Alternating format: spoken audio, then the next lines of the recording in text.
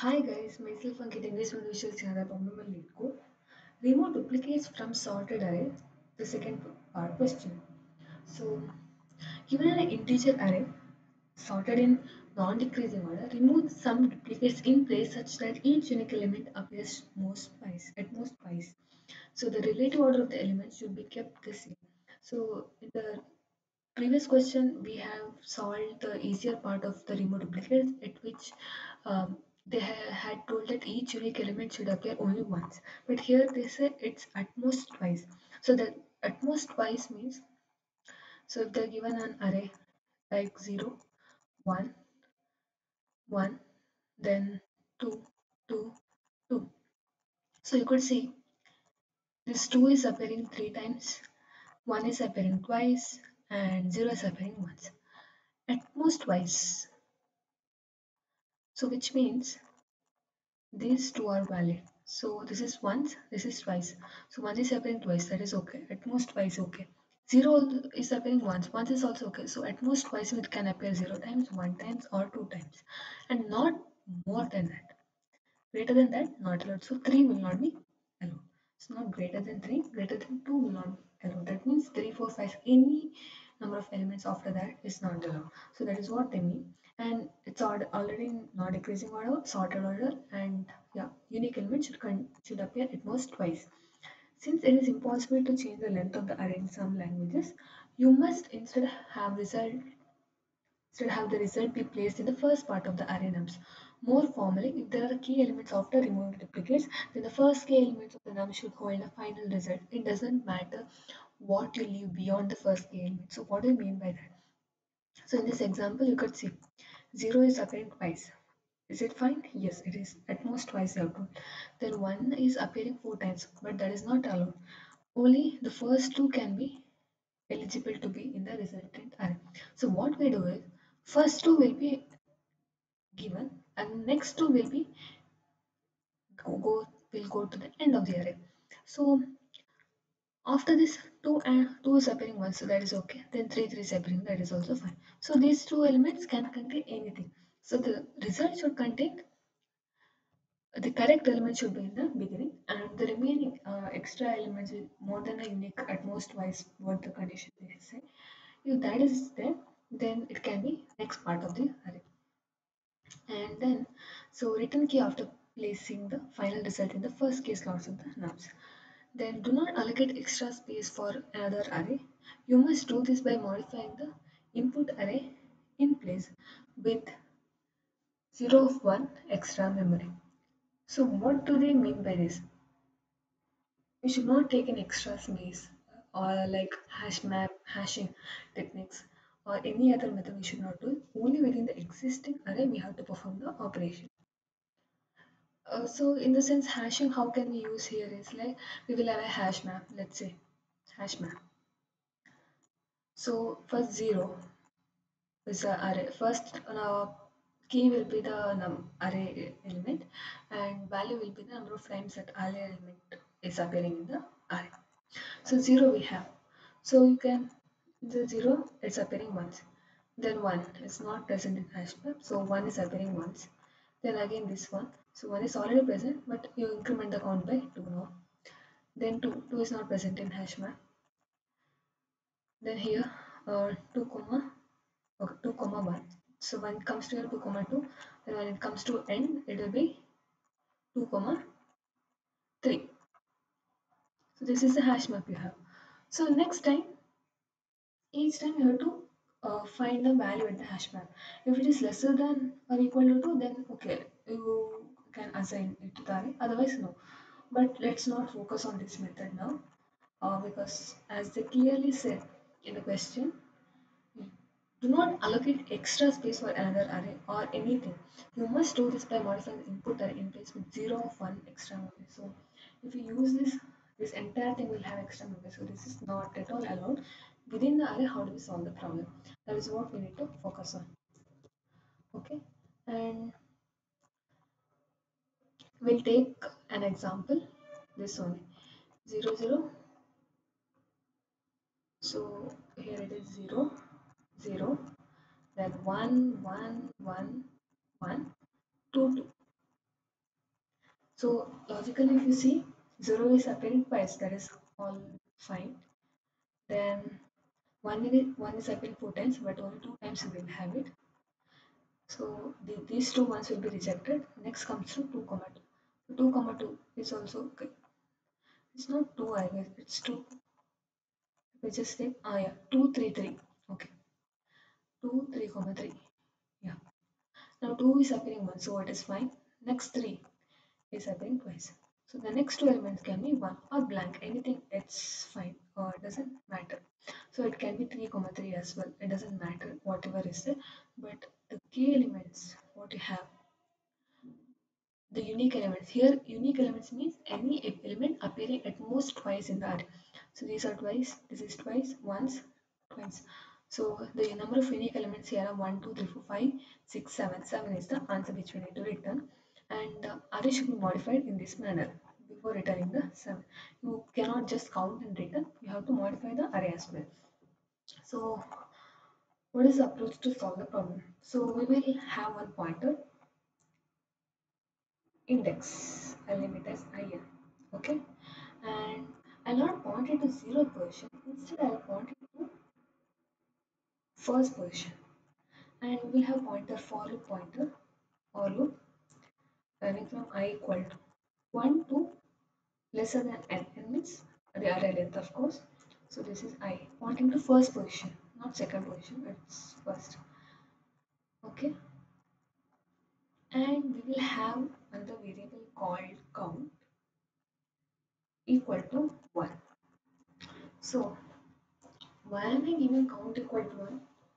You could see I'm starting the for loop and indexing from the first position, and this element is not taken into consideration. So count will be 1 because keeping this first element in the mind, we have taken count equal to 1, and then after that, what we have taken indexing and I pointing to the first position. Now, why are we taking first position as indexing? Because here our motive is to compare this element with the previous element, any element with its previous element. So if we start from first indexing only, you do not have any previous element. That's why we'll start from first position, and zeroth element will be taken as count as 1. So that is how it's sorted. Now you check whether array of I is equal to array of I minus 1. So it's 0 equal to 0? Yes, it is. So that means we have to increment the count. So count will be 2 now. So after increment the count, check if count is lesser than or equal to 2. So if count is lesser than or equal to 2, that means nums of, not num, I'll take array of index will be equal to array of I, right? So that means 0 will be assigned to index position, and then increment the index. So the index will be incremented to here. So index will be incremented to here. So next I equal to 2. I equal to 1 then I equal to 2. So I will be pointed to here. Check whether 1 is equal to its previous element. Is it equal? No.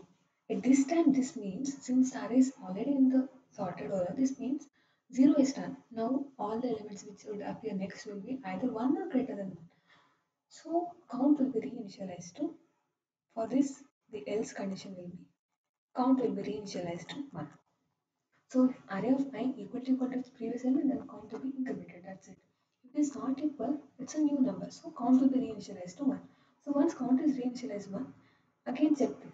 So this has to be checked for every loop. But this, in this two, only either this will be executed or this will be executed. If it is equal, this will be executed. If not equal, this will be executed. After checking either of these two, coming to this. So here check whether count is less than or equal to 2. Count is 1. So count is 1 again. So yeah, it is less than or equal to 2. So array of index will be 1. That means, okay, this is the indexing for the output array. Indexing for the output array, right? For resultant array. So yeah, this will be 1. So index will be incremented. Next come I equal to 3. Again check I is equal to its previous position. Yes it is. So increment the count. So count will be again 2 now. So once you increment the count, check whether count is less than or equal to 2. Yes it is. So array of indexing will be equal to array of I. So that is same only 1 only. Next increment the index again. And next loop I equal to 4. Check whether I is equal to its previous element. Yes it is. So count will be incremented. So that will be incremented to 3. Now comes the part. See, count is it lesser than or equal to 2? No, count is 3, right? It's not lesser than or equal to 2. So that means what we need to do, if count is not lesser than or equal to 2, this won't be executed. So indexing will be here only. We just go to the next loop. So I will be incremented. Why?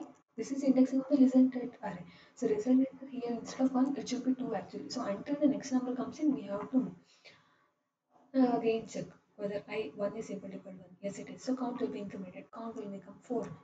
Of course, it's not less than or equal to 2. So again, I will be incremented. Now 2 is not equal to 1. That means count will be reinitialized to 1. So count will be reinitialized to 1. So once count is reinitialized to 1, it is less than or equal to 2. Now array of index equal to array of I. So array of index is pointing here, array of I is pointing here. So that means here instead of 1, what will be? It will be 2. So this 1 will be gone and array of index will be equal to array of I, that is 2. Now increment the index. So again increment the index. You could see the changes happening, the resultant array, right? Again check whether, okay, for the next loop you go. 3 equal to 2? No, it is not. So that means count will be initialized to 1 and it's 1 already, so it will be 1 only. Again here 1 is lesser than or equal to 2, yes it is. So array of index will be equal to array of I. So this 1 again will be replaced by 3. This will be replaced by 3. So we could see 3, 2. Then again I index will be incremented and similarly we will go to the next loop. So here check again 3 equal to 3, yes it is. That means count will be incremented. So count will become 2 now. So is 2 less than or equal to 2? Yes it is. So array of indexing will be equal to array of I.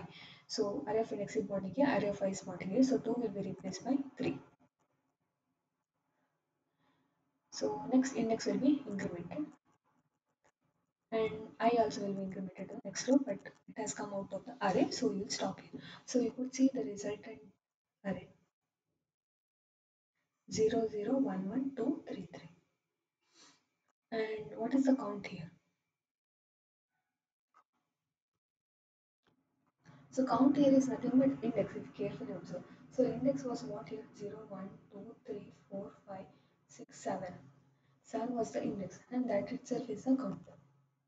So you will return index as the answer. And array we have modified. And yeah, because it started from 0, at last our index will point to the next position of the array, resultant array, but still since the indexing started from 0, the count will be balanced to 7. Okay, we will program this now. So in n equal to nums dot length. Next what we need to do, so we will have two variables, int count will be equal to 1, then int index will be equal to 1. So for loop we start from for int I equal to 1, I lesser than n, I plus plus. Check if nums of I equal to nums of I minus 1. So if they are equal, you just increment the count. If they're not equal, what we need to do? We have to reinitialize count equal to 1. So after checking this, each loop we have to check if count is less than or equal to 2. If it is true, then nums of index will be equal to nums of I, and index should be incremented. So index plus plus. So or instead of doing this, what we can do, we will have index plus plus here. So this what we will do, it will assign nums of I to nums of index. Next index will be incremented by 1 position. So yeah, that's it. So at last we have to return the index. Okay, we will submit this.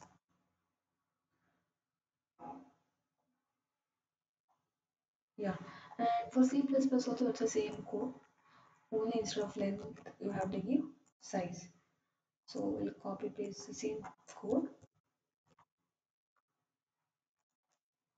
here, which will be size. Yeah,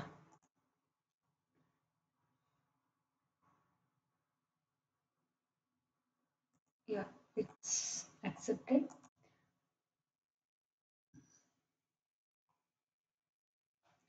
Okay, successfully submitted. If you understood the concept, please do like the video and subscribe to the channel. We'll come up with another next session. Until then, keep learning. Thank you.